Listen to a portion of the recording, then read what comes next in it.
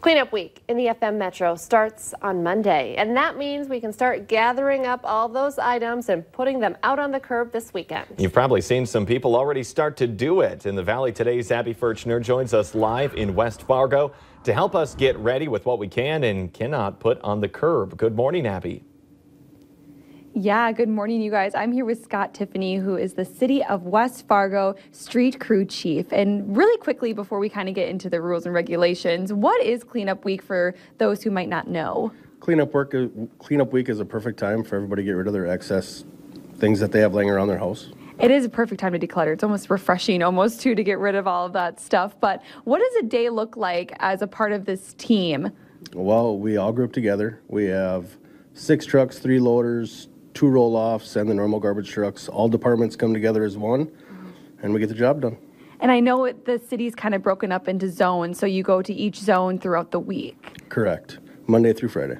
Wow, so you have all week to kind of get rid of your stuff if you need to. But what are some things, some common mistakes you see people make that they leave out there that they shouldn't? Electronics. You shouldn't leave your electronics. We would rather you guys separate everything into different groups, your woods, your other necessities that you have. Try to separate everything you can.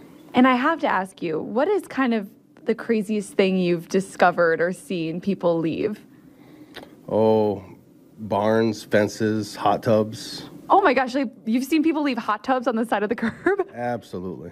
Oh my gosh. Okay, so could you pick up the hot tub? We absolutely do. There you go. So if you have a hot tub you need to get rid of, you can just leave that out on the curbside along with anything else. And like I said a little earlier, this is kind of refreshing. It's the time to declutter your home if you're moving or if you just need to get rid of some stuff. Next week is the week to do it for Cleanup Week.